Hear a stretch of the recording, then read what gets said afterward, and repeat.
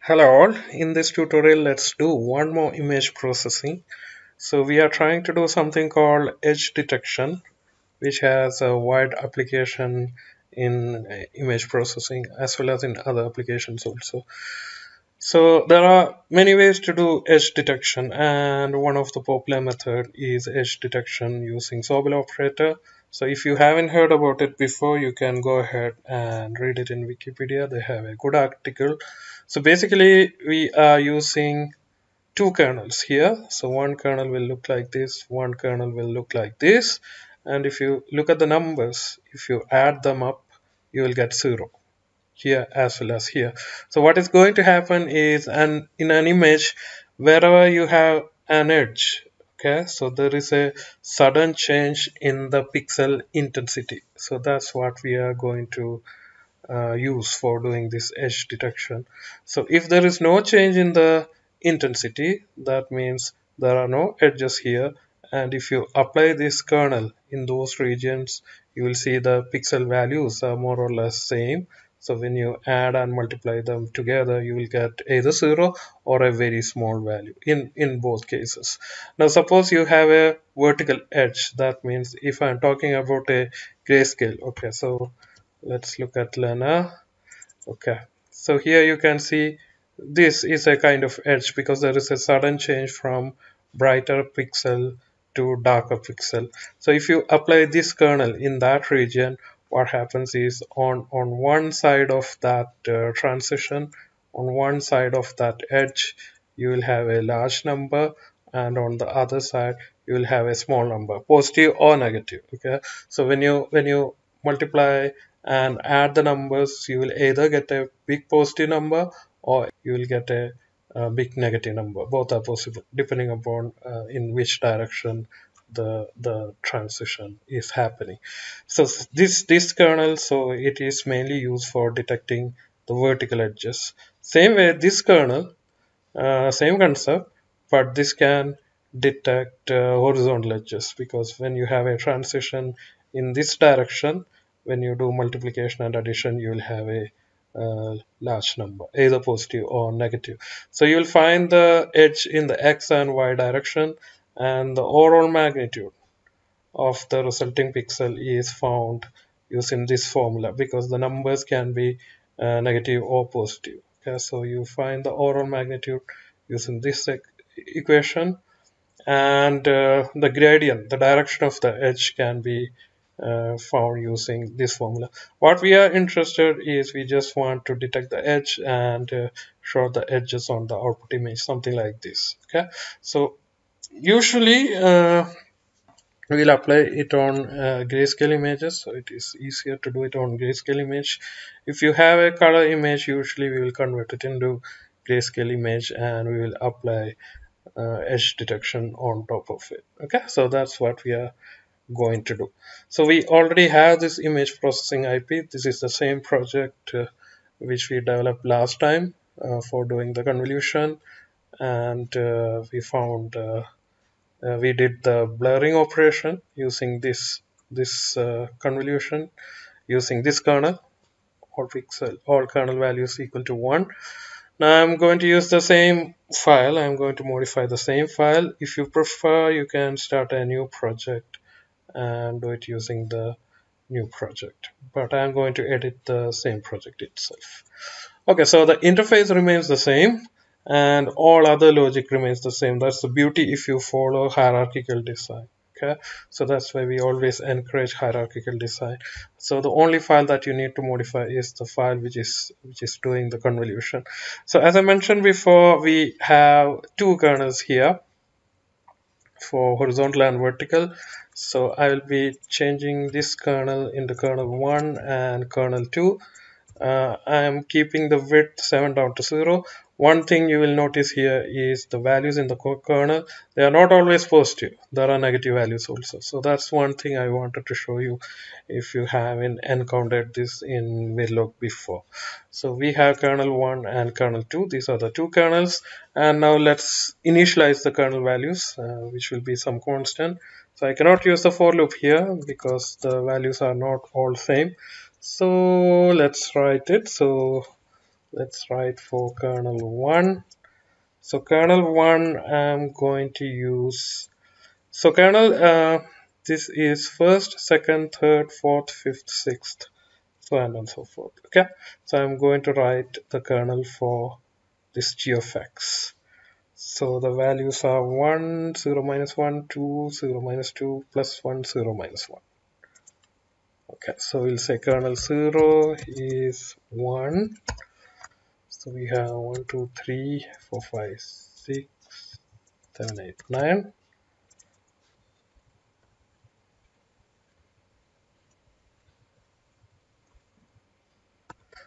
Okay, so it is 1, 0, 0, minus 1, then 2, 0, minus 2, and again 1, 0, minus 1. Okay, so in Verilog you can directly assign these negative values to these registers or wires.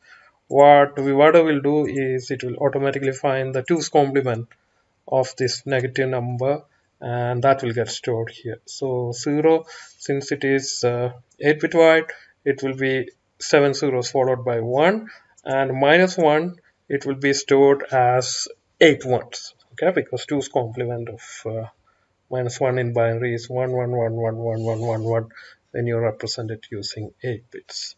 So that's our kernel 1. Now we need kernel 2, this one, so it will be 1 2 1 0 0 0 minus 1 minus 2 minus 1.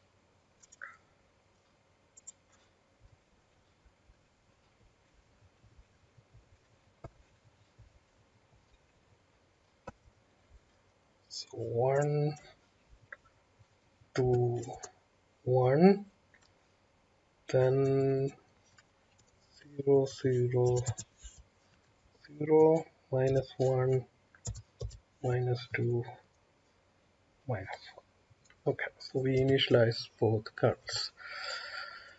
Now here we were doing the multiplication. Okay, again, one good thing about hardware.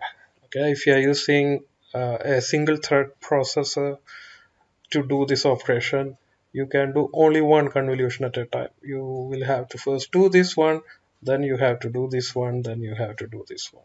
Okay, maybe in multiprocessor, multi-threaded system, maybe you can achieve some concurrency. But in FPGA, of course, you can get concurrency. You can do both multiplication in parallel. Okay, so for that, here we did the multiplication and we stored the result in some variable called mult data. So here we are doing it in parallel. So we will have mult data 1 and mult data 2. Okay, now the width of mult data 1 and mult data 2 we need to find out. Okay, so we are going to do sign multiplication. Okay, let's do it first, then let's try to find out. Okay, so this we are going to call it mult data 1. Okay, so this will be kernel 1, kernel I, sorry, times pixel I times 8.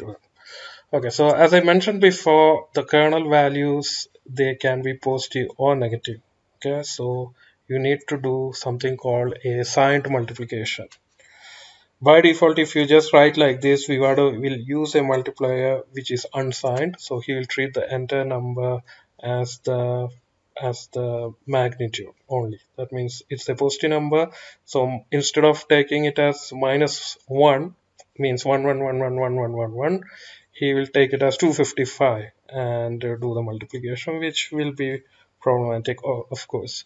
So we need to ask Vivado, he need to implement a signed multiplier. So to do that, you need to use this function $signed. Again, this is not like software.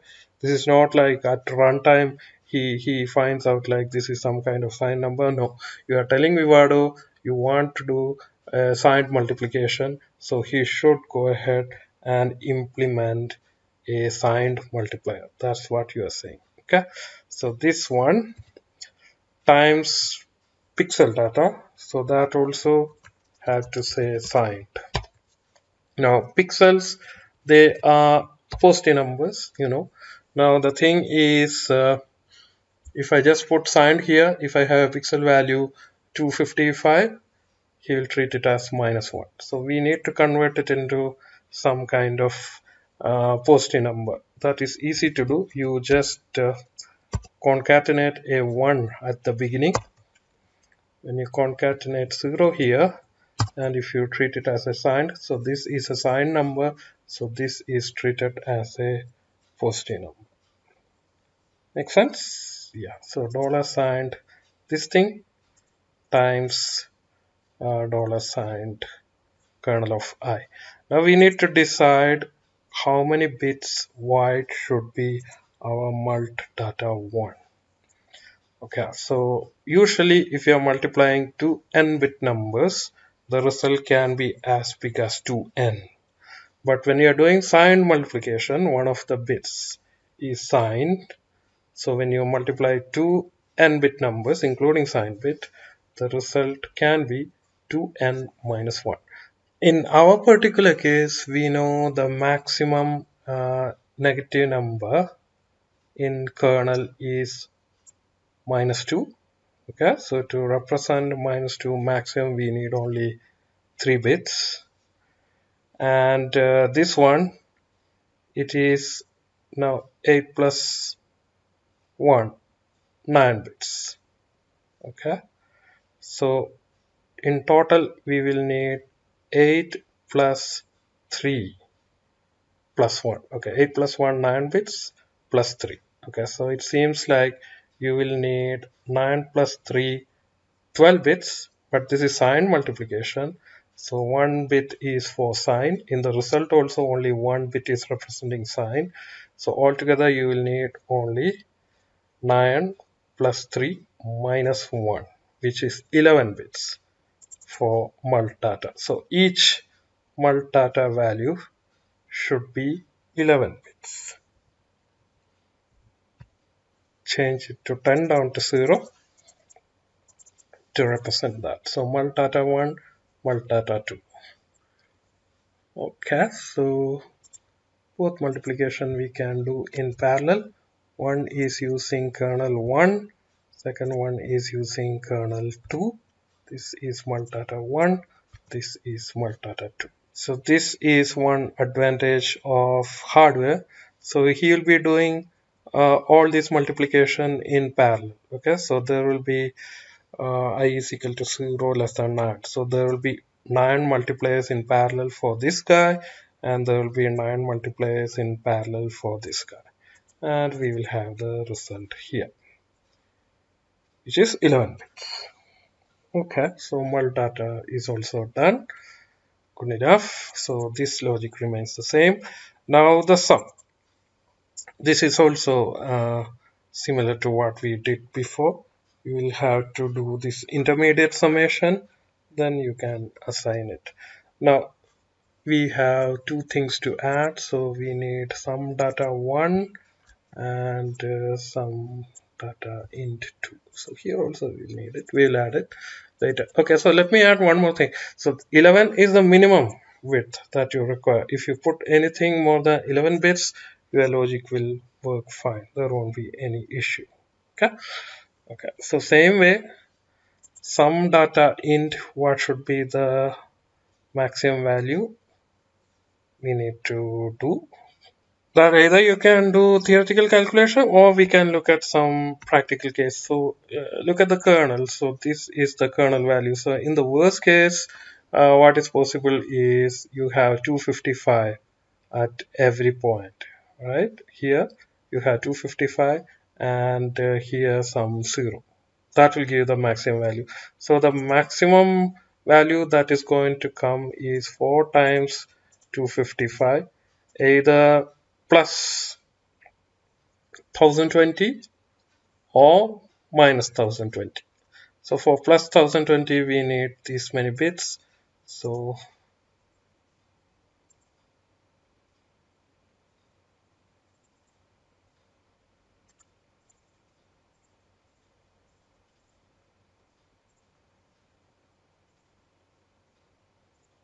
for minus 1020. This is the negative representation. So we need at least one sign bit. Okay, so even okay, so 11 bits are enough. 4 plus 4, 8, 9, 10, 11 bits are enough to represent this is a negative number. So positive also 1020, yeah, 4 plus 4, 8, 9, 10. You see the sign bit here, it is 0. In the previous case, it is 1, representing that's the negative number. So that's it. So you need only 11 bits for sum also. That will do. So we can make this also 10 down to 0, 10 down to 0, and you need to say you are doing a signed addition because these numbers can be also negative. Okay, this is for mult data 1, this is some data int 1, some data int 2, data int 1.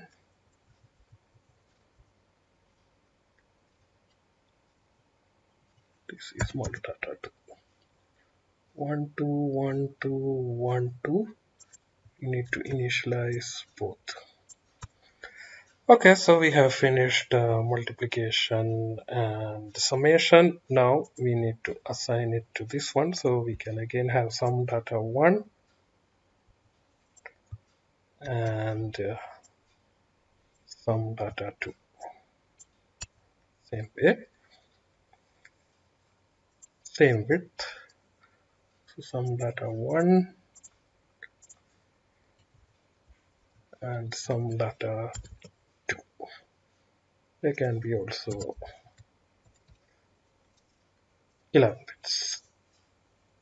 So we finish multiplication and summation. Now we need to find these square values for both. Okay, so that also we can do in parallel. You can either put a pipeline there also, or you can do it as a combinational circuit. Okay, let's put a pipeline there also. So let's call something like okay, so we have the convol data thing. Okay, so let's say convol data itself. 1 is square of some data 1, so let's do some data 1 times some data 1.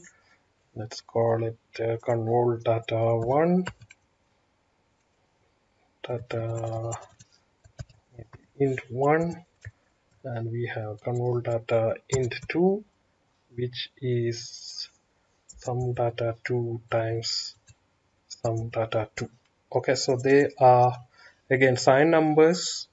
Width is 11, so convol data int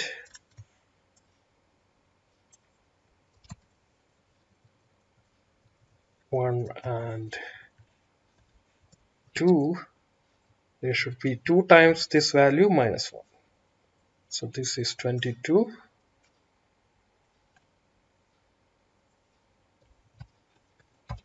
So 20. And that's the minimum size required. And let's put reg convol data int valid, something like that.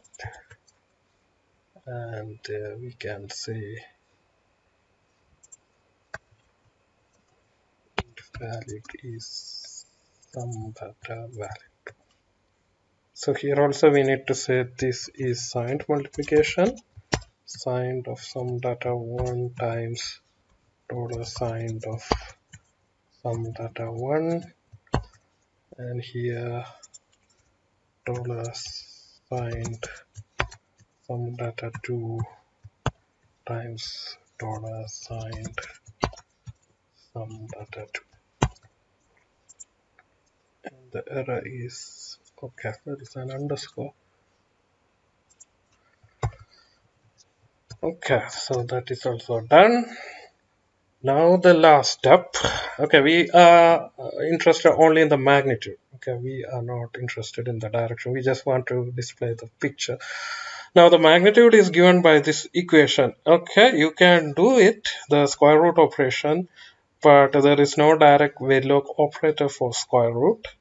And what you will have to do is you will have to instantiate an IP core which can do the square root. So Xilinx, maybe at some other point we will be using it.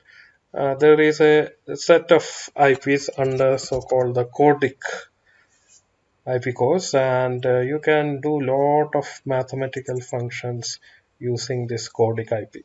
Okay, so you can do, for example, yeah, sine, cosine, sin h, cos h, arctangent, square root.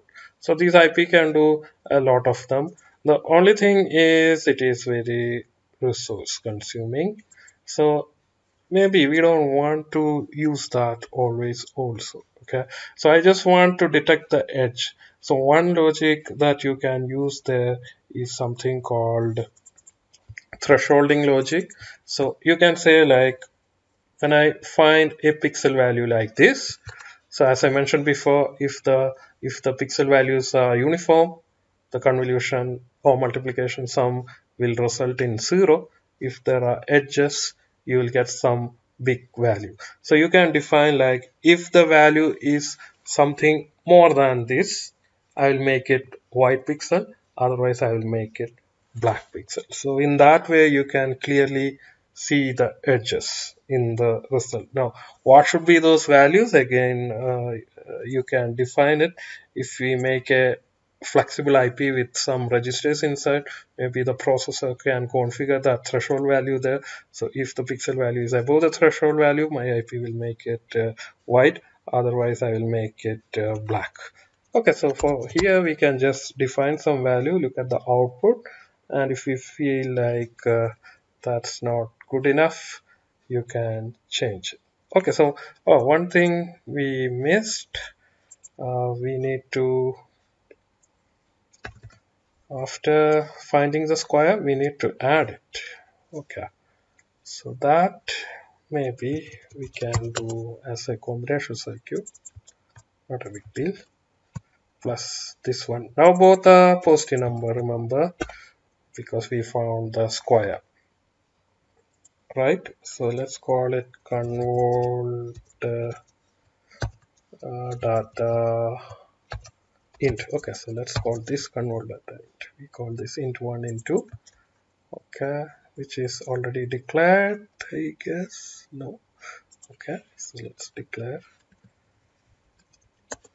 And the width, again, theoretically, should be 1 bit more than these two. So let's make it 21 down to 0.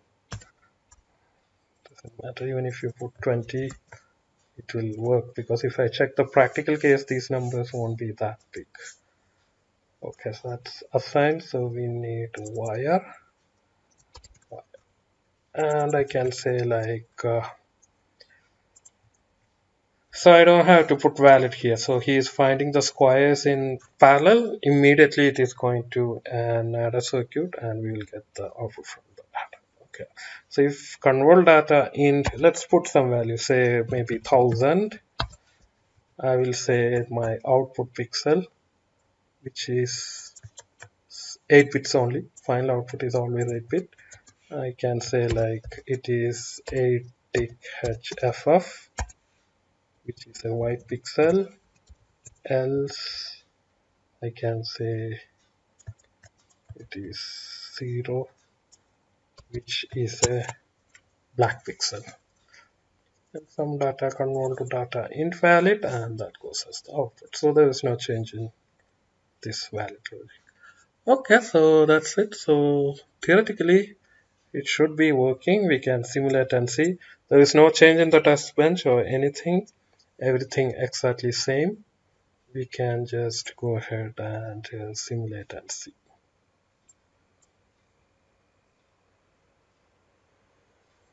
Simulation is over.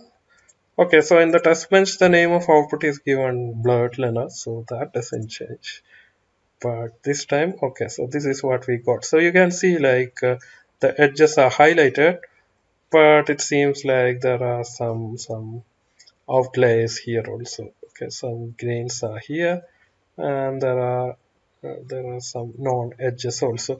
So what you can do is you can just increase the threshold value and try it again, so that those outliers they go away. So we can come here, and instead of 1000, let's say 4000 something, and rerun.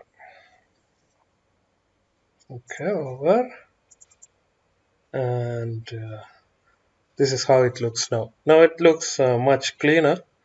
The edges are highlighted much better, right? Okay, so if you wish now, you can go to the block design and add this IP and build the system and test it on hardware. You will get the same output. Now, the one thing that is a headache for us is sending the image back from the board and seeing it on the computer through the UART interface, which is not very efficient and it's not very practical also.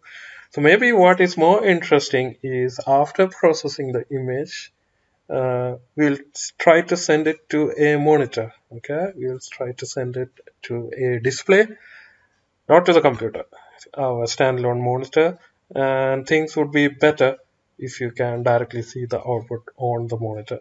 Now to do that, okay, we need to start looking at video processing. How can you handle video on Zynq? So from next tutorial, that's what we are going to look at, some video processing. After that, maybe we'll come back to image processing to do little bit more advanced stuff. Okay, that's it. Thank you.